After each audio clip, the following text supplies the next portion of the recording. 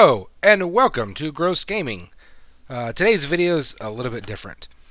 Today I am going to be talking about the Amazon Fire TV, the second generation. The second generation has an SD slot. So in my mind I thought that I could run these emulators and then run all my ROMs that I have with no problem. Well, guess what? There's no freaking information online on how to do this. All I want to do is use the SD card. I don't want to be using Dropbox. I don't want to use Kodi. Not for this anyway. I use Kodi. It's awesome. But not for this. I just wanted to be able to use the actual Android operating system that's on the Fire TV to do what I want to do. So I figured it out. So I thought I'd share my little knowledge here. Okay, so the first thing you're going to need is an SD card. Clearly. The problem is, with most SD cards when you first get them, the file system is NTFS, which is not compatible with the Fire TV.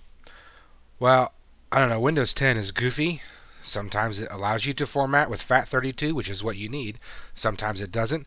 So this is what I've determined to do. So, I'm going to take out my SD card and simply put it into the Fire TV. Now the Fire TV says, oh hey, it's loaded, but it doesn't work. It's not compatible. So I'm going to format it. Yes, please format it. And also, a good thing about doing this is there are files that Android uses that this will automatically put on there for you. So I'm going to let that go away and take this out of the Fire TV now. And of course, I do it wrong, so it's unexpected. Whatever. So then I'm going to put this right back into my computer. But guess what? Oh no, there's a problem with the drive. Yeah, okay, big deal. So I just click on that to open it, and I continue without scanning. It's not a problem. So this is what it's added to my card, but I don't care about any of that stuff. I'm just going to leave it sit right there and not worry about it. So what I'm going to do is minimize this. Oh no, I guess no, I need that. So first off, you're going to need a ROM or an emulator. Okay, so you need to decide what you want. I want them all, but for this demonstration, I'm just going to go with the NES. So what you need to do is you just need to download the APK files. APK is an Android package that you can legitimately just download any kind of Android package you would like, any games or whatever, and this method will work. So you come down, you want to download. I hate all these pages, there's 4 million downloads, but this is the one that you want, the green one. Then you have to do a CAPTCHA. So 5, 6, 8, C, capital B. I found that capitals do matter, and then you just click on Start Download, and it will download. So that's in my downloads folder, but I've already moved everything where I need it. Well, I thought I had it right here on the desktop. Oh, there it is. ROM demo. Okay, thank you. So what I do then is I take that download that I just had, and I put it in a folder called NES. So what I'm going to do is I'm going to copy that folder right on over to that SD card.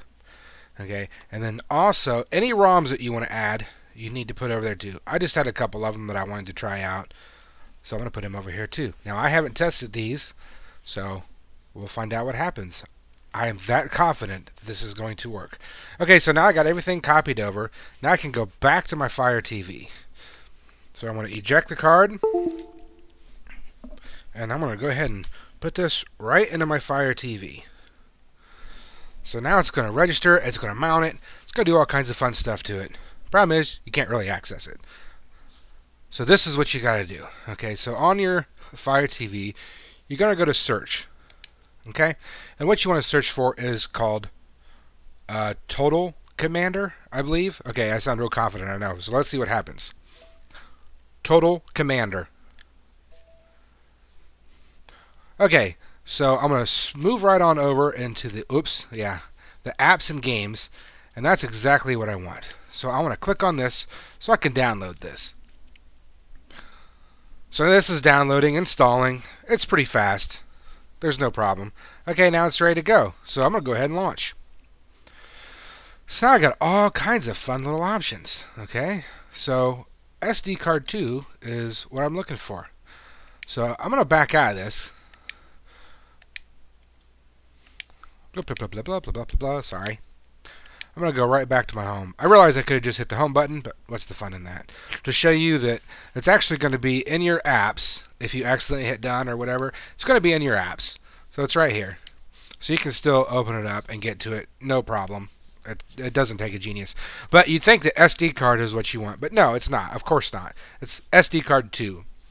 So there was clearly something built in. There's also a USB drive that's on this thing, so it's possible that you could do this from a USB. I haven't tested it, so I'm not even sure. So SD card 2, I saved the emulator underneath NES. So here it is. You have to click install twice. So I'm going to go scroll down and install again, and it's going to install. Oh my god, that's it. Okay, so now I'm going to go ahead and exit out of this, click on my home button, take me home. Come down to, oops, apps. Oh, hey, look, there it is. So I'm going to go ahead and run this. Now, here's like helpful hint number 1. Is this only number 1? Helpful hint number 4016.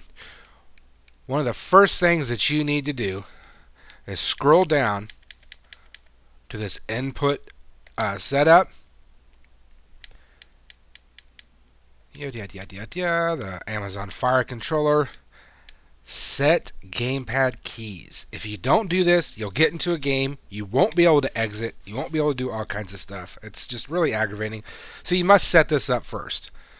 So, and it's also, you need to set up like all the controls that you want. Because, believe it or not, like up, so I'm going to hit the up button. Oh, hey, look at that. It doesn't actually match up with the controller. It's weird, I know. So I'm going to go right, down, left. By the way, I'm hitting the A button. I have a controller. This is the Amazon Fire controller. So you can use an Xbox 360 controller, or you can use the actual remote control and set it up however you want to. This should work with the Amazon remote. You just have to set your keys up. So now A and B, look at that, none.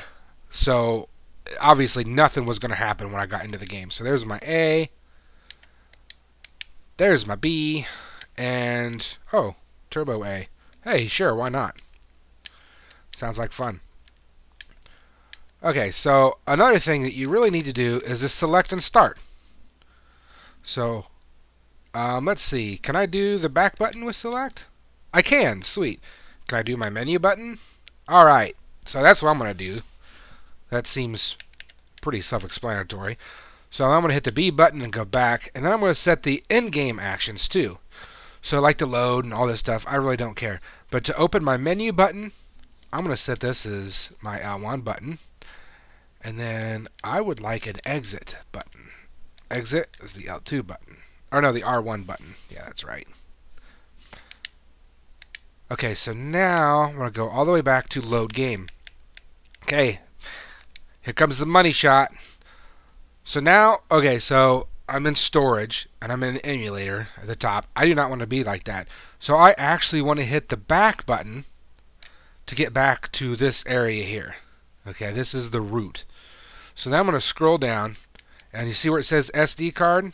Believe it or not, that's not what you want. Do not go to SD card. You must go to storage, and then SD card 1. Yeah, helpful hint, 10,052. I don't know what number I'm at. I'm so lost. But okay, so I put them under ROMs. So here's my ROMs. Let's try out Super Mario Brothers. Oh, immediately starts up. Gotta love that. So I'm going to hit the start button. Oh, look at that. So nice. Just absolutely perfect. I'm not sure if you can hear it or not. Let me crank the volume up. Oh, yeah. That's the Mario we know and love. So all my buttons are working exactly like they're supposed to. That little Goomba motherfucker kills more people than anybody else. So, anyway, I'm not here to show you how to play this stupid game. So, what I want to do now is I'm going to hit my menu button. That's my exit button. So, yeah, no, I don't actually want to exit. I want to load my ROMs. So I'm going to go back here because I just screwed that up. I'm going to hit my menu button, and now I'm on this page. And now I can load a game, and now I can go to the Turtles. Let's see what this one looks like. It immediately starts. This is so fast. This is so much better than anything else out there. I love this. So I'm going to play the Turtles. This is the old school arcade version. I love this game. I owned every Turtles game. And I got to go with my boy. I got to be Donatello. Sorry, guys. It's Donatello's the man. I mean, he's a tech genius, so of course I like him. So yeah, it works. So I'm going to go ahead and stop this and go back home. But yeah, that's literally all there is to this. It is not difficult. It takes minutes. I mean, I don't know how long this video is going to be, but I bet it's going to be under 10 minutes long. So, alright guys, have fun. Oh, yeah, a place to get your ROMs. You can do any torrent site. As long as you're not selling them, I don't think you're going to have an issue. But don't sell anything that you ever download. That is very illegal. All the games that I download, I already own. I own like everything. But using the emulators with the Fire TV, it's going to be so much faster, so much easier. It's just, one machine does it all. I love it. I can't talk enough about the Fire TV. It's just, and then using Kodi that has like your own operating system inside of it. It's amazing. So, but that's a whole different video. There's thousands of them out there. It's easy to do. So, all right, guys. Thanks. Talk to you later. Bye.